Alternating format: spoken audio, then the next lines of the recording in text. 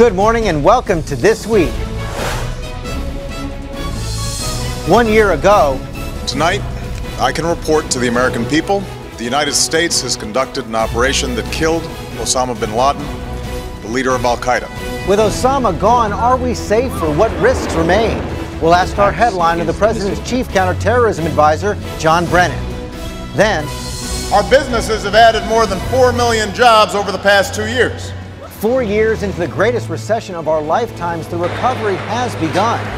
This president has been anti-jobs, anti-investment, anti-growth. But is it built to last? We'll ask our all-star panel of experts in a special discussion with our partners at the University of Virginia's Miller Center.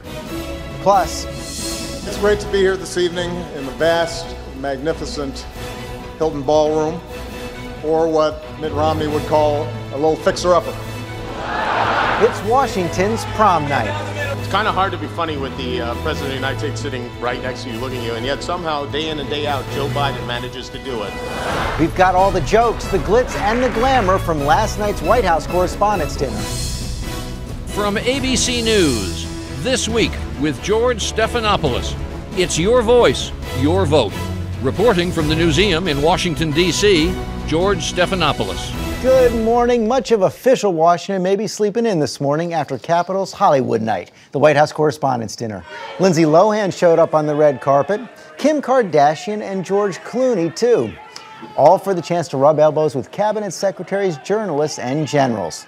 This year's stand-up duel, President Obama versus ABC's Jimmy Kimmel.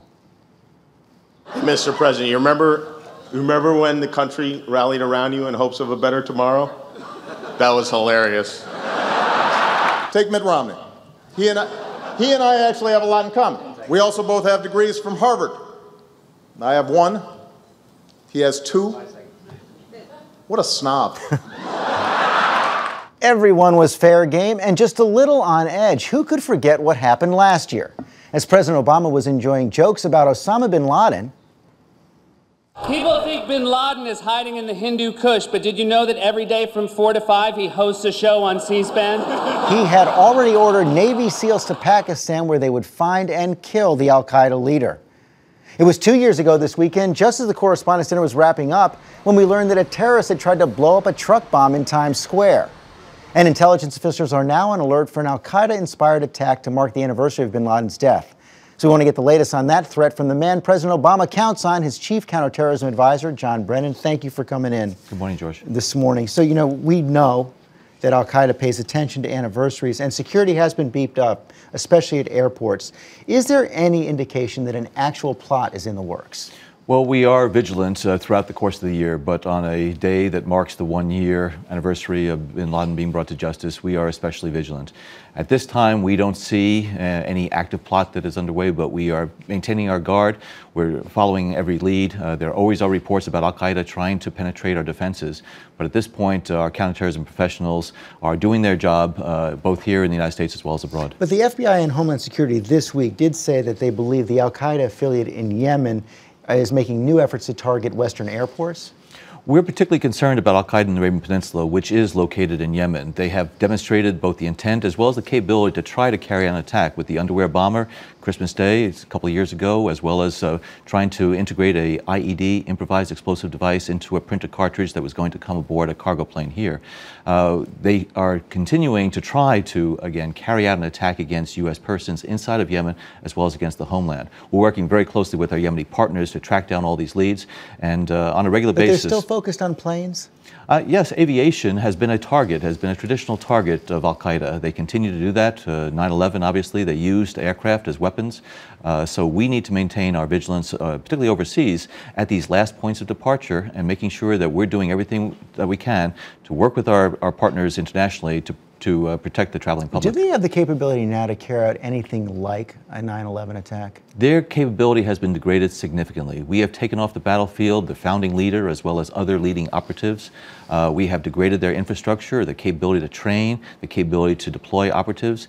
So their capability has been degraded. Our defenses have increased, but that doesn't mean that we can rest. And we're not going to rest until Al-Qaeda, the organization, is destroyed and is eliminated from areas in Afghanistan, Pakistan, Yemen, Africa, and other areas. We're determined to do that. Can you say 1 year out how much difference killing bin Laden made? I think it made a tremendous difference. It's taken away the founding leader of that organization, who was a symbolic, a symbol of Al-Qaeda's sort of murderous agenda worldwide. And so that has had, I think, a profound impact on the organization. Mr. Zawahiri, who is his successor, is somebody who doesn't have the same sort of institutional support. He doesn't have the same charisma. But he has taken more control than we expected, hasn't he?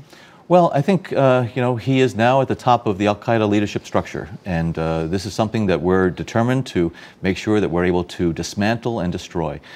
So clearly, Al-Qaeda has a number of different franchises worldwide. Again, we have degraded them significantly with the help of our Pak and Afghan partners in that area, but there's a lot of work to be done yet in Yemen as well as in areas of Africa. When Leon Panetta left the CIA to become Secretary of Defense, he said that we are, quote, within reach of strategically defeating Al-Qaeda. Is that victory at hand?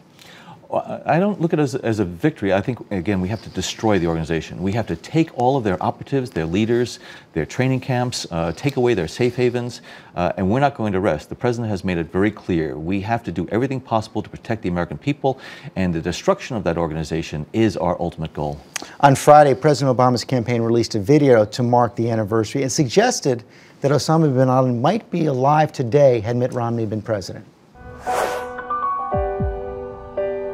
He took the harder and the more honorable path, and the one that produced, in my opinion, the best result.